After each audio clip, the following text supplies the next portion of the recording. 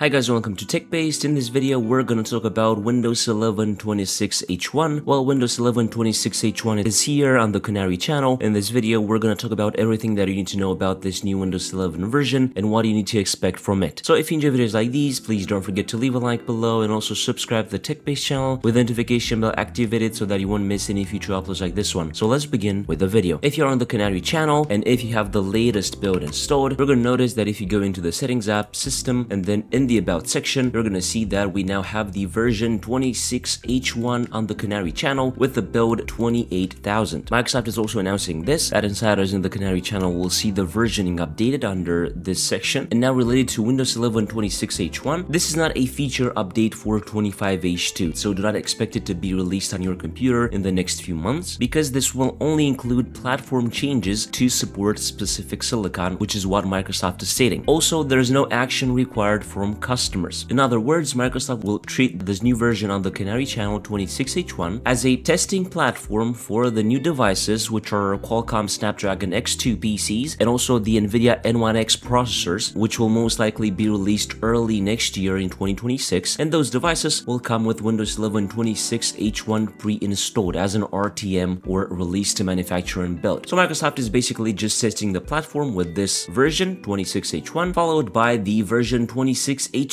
that will be released next year in a similar time frame as with 25H2. So the feature update for 25H2 will be 26H2. 26H1 is just a testing version, while Microsoft will test different platform changes for the new AI features that they are planning to release. And Microsoft is yet again stating that 25H2 remains the primary place for new features, and Windows 11 will continue to have an annual feature update cadence with releases in the second half of the calendar year. And also in the Windows 11 Insider program, new experiences will continue to land first in the dev and beta channels, with the Canary channel primarily focused on platform changes. So this is it. Basically, this is everything that you need to know about the 26H1 version or update, whatever you want to call it. It is only available for the Canary channel and for the new devices that will be released next year, not for everyone, so you will not receive this update on your personal computer. Of course, it's good that Microsoft is testing out the new platform, and we will see some of the changes and some of the features next year, most likely in September or October with version 26H2. Now related to this build, Microsoft is also adding two fixes in this build. Fix an issue causing live captions to crash in the previous flight for some insiders, and they also fix an issue which could cause the credentials window to not be accessible when trying to log into Outlook in recent flights. As of right now, in the build 28,000, there are two known issues, one of them related to the start menu. Insiders with the new start menu may experience it unexpectedly scrolling to the top, and also related to power and battery. Microsoft is investigating reports that sleep and shutdown aren't working correctly for some insiders after the latest Canary builds. So this is it. This is everything that you need to know about this new version 26H1. Of course, I'm going to keep you up to date with everything that I can, because there will be some new features that will only be specific for those new devices, but of course I'm going to keep you up to date with that, because this way you can see a preview of what's to come in the second part of next year. Of course, for more information, make sure to check out the article below or the official Microsoft blog post. If you enjoyed this video, please don't forget to leave a like below and also subscribe to the TechBased channel with the notification bell activated so that you won't miss any future uploads like this one. I was Emmanuel from TechBased. Until next time, have a nice day.